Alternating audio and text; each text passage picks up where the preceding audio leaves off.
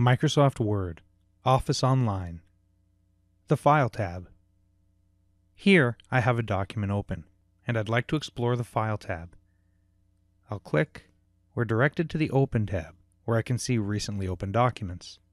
If I click on Info, I can choose to open in Word, where I can use the full functionality, in this case in Word 2013.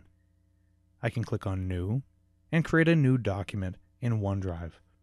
I can create a blank document, and I can also use a variety of templates. If I click Save As, I'm informed that there's no Save button because the document is automatically being saved to OneDrive. Again, this is being saved in the cloud, so I can access it from anywhere.